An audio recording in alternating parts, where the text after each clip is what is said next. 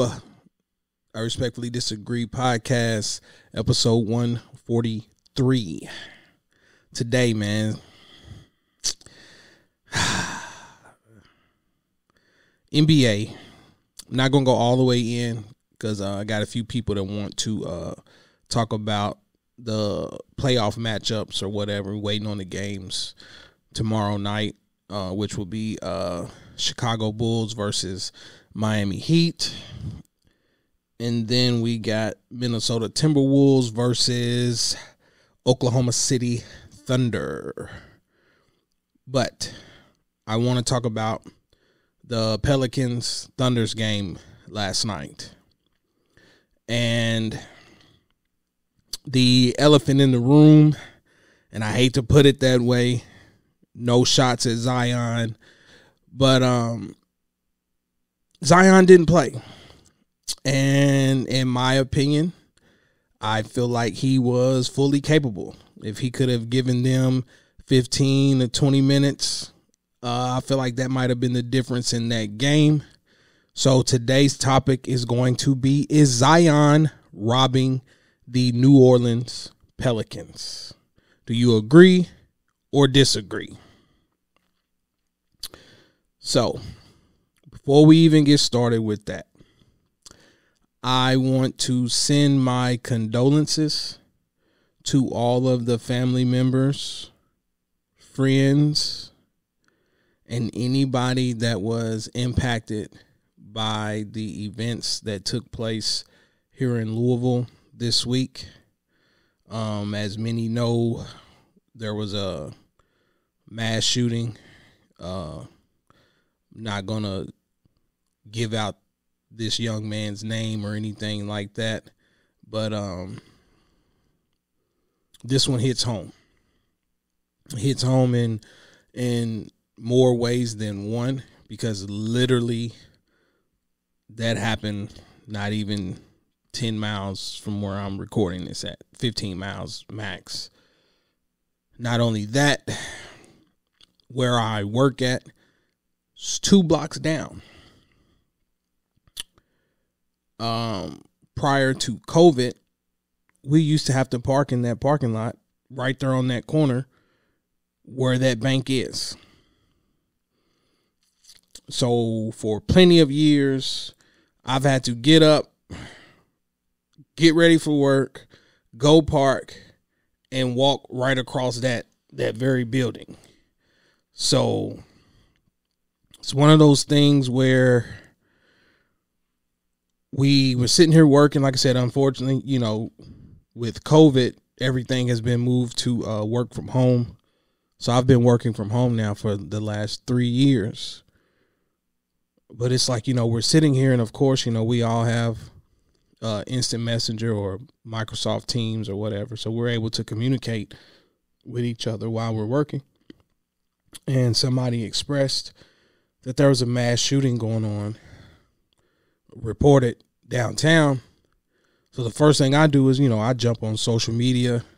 I don't see anybody post or anything about it. So I just put it out there because, of course, I didn't want to start any rumors or things like that. So I'm like, please stay away from the downtown area. There is a rumor that there is an active shooter. You know what I'm saying? Like, it's sad that this is what society has come down to, where it's like, you have to get online and warn people, and you would hope that that's the fastest method to get your point across or to reach people. So it's just one of them things where it's like, all right, everybody's commuting back and forth to work. Kids are getting ready for school. You know what I'm saying? Like, it's a lot going on at that time of the morning. And by the time, about 5 or 10 minutes after that, that's when everything just started happening. The news, you know what I'm saying? Like, they're finally catching wind of it. They're reporting it. And I just kind of went numb, because I'm saying to myself, like, literally, like, this is right downtown, where for years, I had to walk that very block. And it's like, how many people were getting up, getting ready for work, and you just walk out of the house thinking that it's your typical Monday morning, day after Easter on top of it, And you're just going into work, bro. And it's like you never know what can happen. And I understand you're not supposed to live in fear and things like that, but it's like that is part of the reason why I just have no desire to be in large crowds of people anymore. I don't like being out. Like, I don't know, man. It's just like, I'm not comfortable. But like I said, it's a tragic event. It's unfortunate.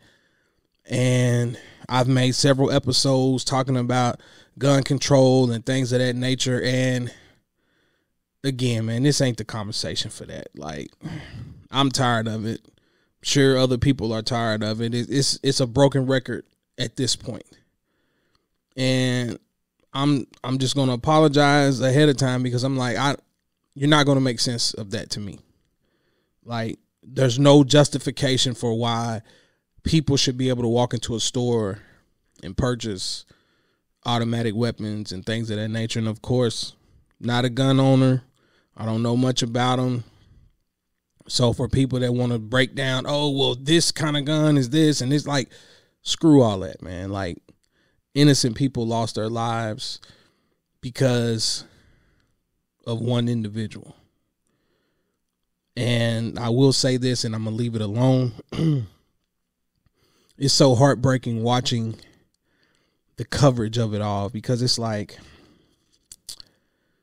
now it's almost everybody has more empathy for the shooter, in my opinion. It's like you see all of these articles and things, and everybody's painting this picture. Oh, he was a stellar athlete, and he never harmed anybody, never done this, never done that. And it's like you're reporting this as if you're trying to maintain his innocence. Like, oh my God, how could this happen? Like, something mentally had to happen. He suffered so many concussions to where he had to play basketball with a helmet on or padded whatever on. And it's like, why are we not talking about how selfish of an act that was? Like, supposedly he was informed that he was going to be laid off, or, his services were no longer needed. So this was a retaliation in a sense. But it's like, come on, man. Like, this happens every day. Hell, my job is giving me some news that I don't necessarily like, or it leaves me wondering what's going to happen in the near future. That's neither here nor there. But it's like, bro, you just got to take it and make the best of the situation, man. And it's like, that doesn't justify going downtown, shooting, killing, and injuring, and putting everybody's lives at risk because of not being able to handle the real world. But it's just like, man, you just look at the coverage, bro, and you look at how they portrayed Trayvon Martin, Mike Brown. It's like, you criminalize those people, and they were actual victims. You know what I'm saying? Like, they were murdered. But you found a way to criminalize to where the general public didn't have any kind of feeling of empathy, remorse, or anything for what happened to them. It was almost like, well, he shouldn't have went in the store and done this and done that. He must have been up to no good, so it's justified. These people losing their lives. But then in this case, the actual perpetrator, oh, he went through several concussions. He went through this. He went through that. And it's like, everywhere I look on my social media, it's like everybody like, oh my God, I feel so bad. I went to school with him. I went to this with him. And it's like, typical day in America is how I'm going to chalk it up. And I'm going to leave it alone. Because like I said, it's unfortunate. But the older I get, the more I see the world for how it really is. And it's just one of those things where it's like, bro, you just got to learn to adapt. Learn to adapt and maneuver the best way you know how. Try to be a model citizen and role model for your kids, your family, and keep it pushing. That's it. But back to this Zion thing, man. And it's not fair to him. It's not fair to him in regards to how all of this is playing out. But at the same token, it's like you still got to have some kind of accountability. Like,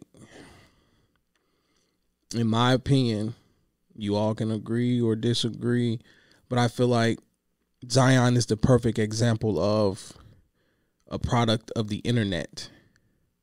We all knew about Zion when he was in the 8th, 9th grade. Spectacular dunker, leaping abilities, quick jumping. You knew the athleticism was there. And he became an overnight sensation. And you just knew he was going to be a beast. Because first of all, the kids he was playing in high school was inferior, like I don't know what. And it was almost too easy. So then the hype carried over. Everybody's excited. He went to Duke. Him and RJ Barrett. Like, you set this bar. You just kept setting this bar. And even then, it's like, all right, that's when the questions started coming. Like, all right, man, this dude kind of heavy set. Kind of look like me in a sense. I'm just joking. Big boy season. Of course, I couldn't jump like that. So, shout out to the Husky team.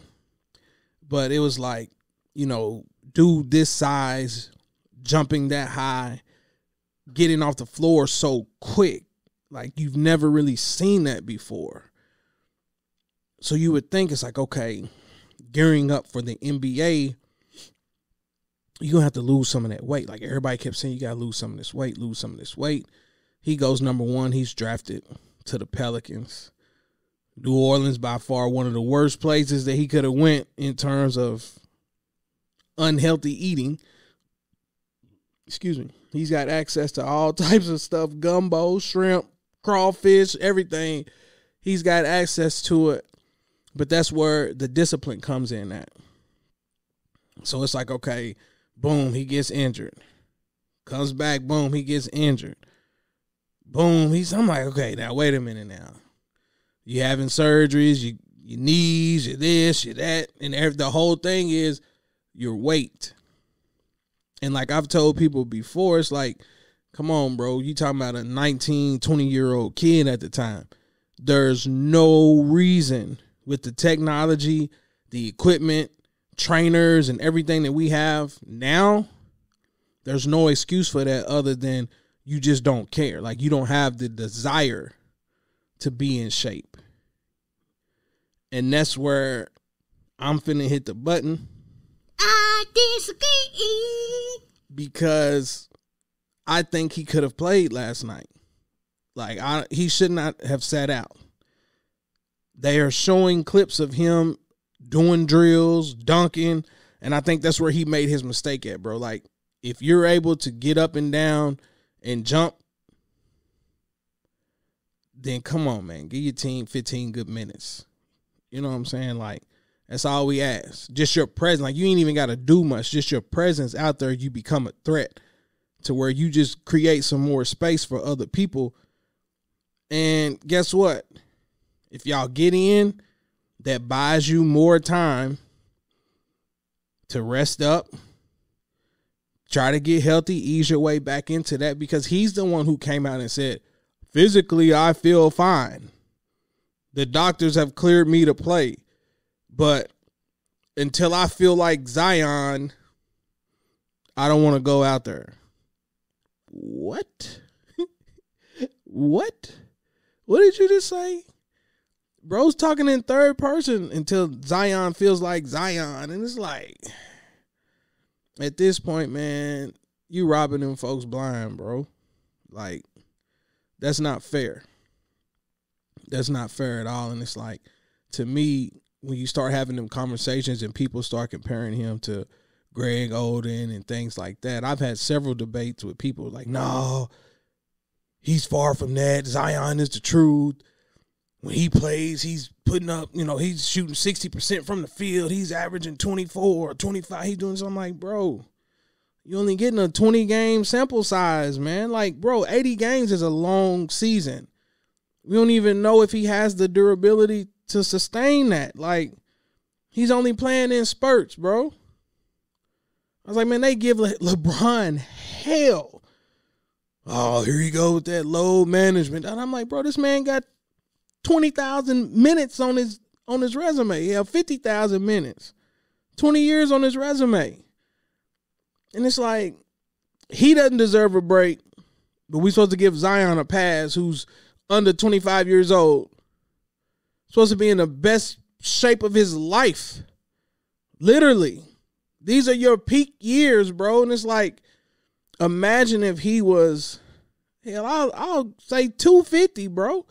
If he lost 40 good pounds, he would be a monster. Pure monster. But it's like, you don't even have the discipline or the will to want to earn your paycheck. And that takes me down a path that I've had with several people. And here's where I'm going to say it. I'm going to leave it alone.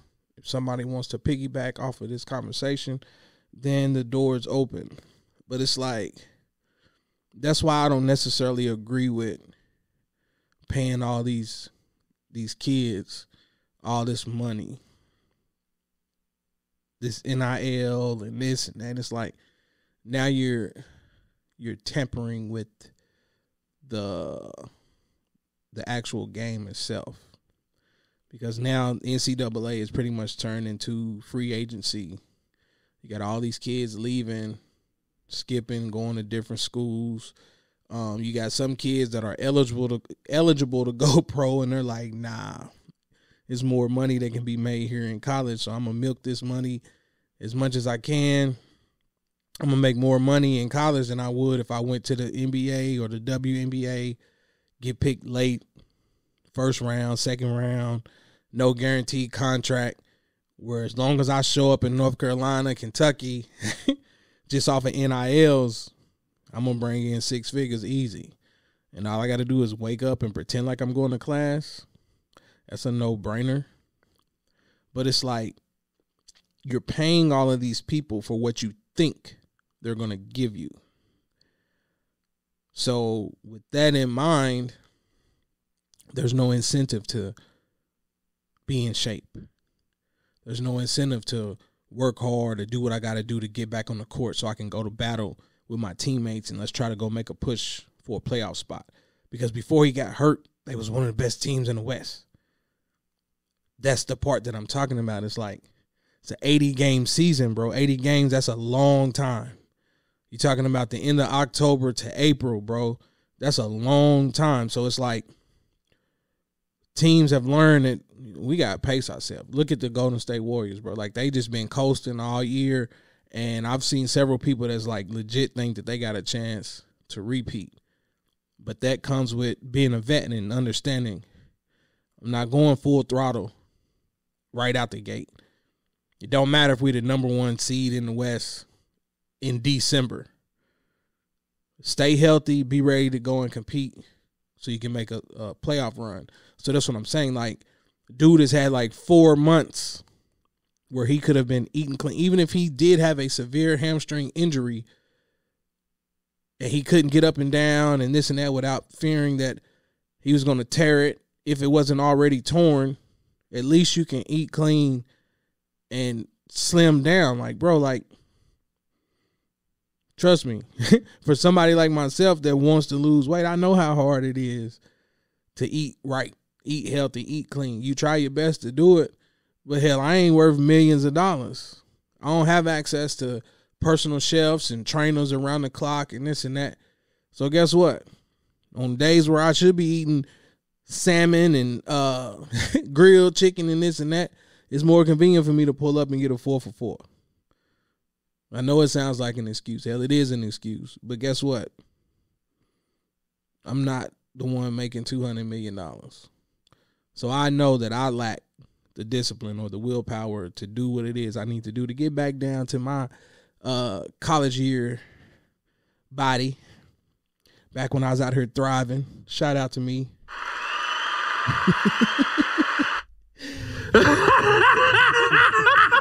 Back when I was putting in that work. But now I'm married, old, washed, and that comes with the territory. But it's like, come on, man, bro. Like, man, you in your peak years, and that's what I'm saying. It's like, all right, you got the shoe deal already. You got the contract extension already. Like, and it's guaranteed money. There's no incentive to work yourself back onto the court. And that's where I feel like these kids today, they don't have the passion to compete.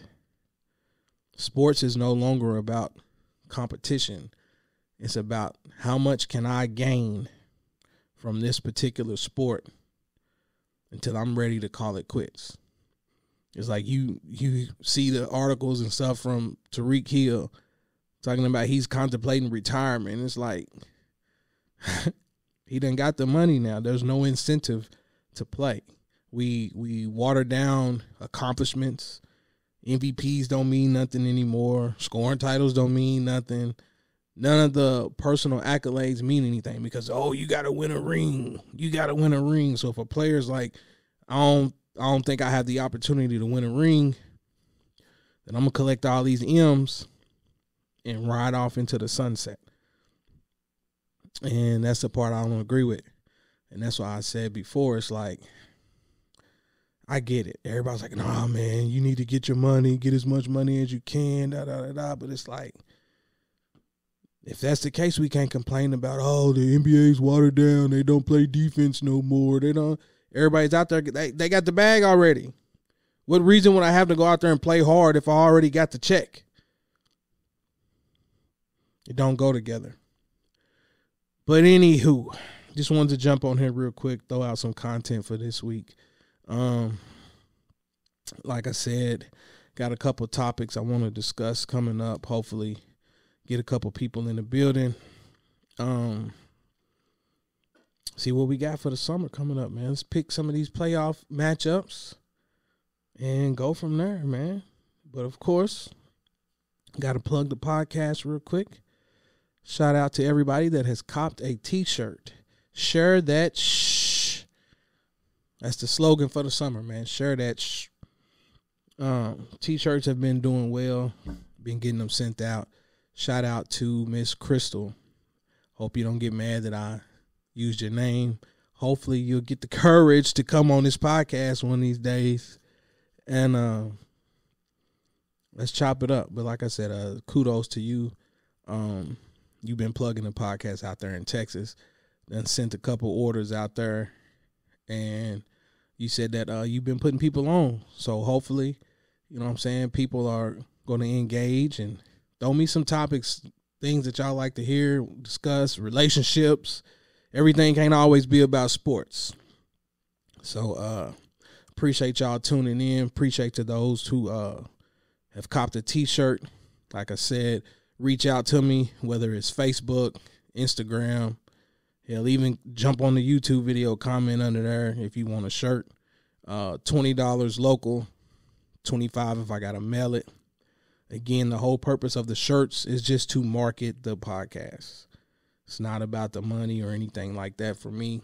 If it was, I'd be out here taxing $40 or $35, this and that. Nah, it ain't about that. Get this podcast out there. I want to get as many eyes and ears so we can have some engagement, chop it up, and have some fun with it.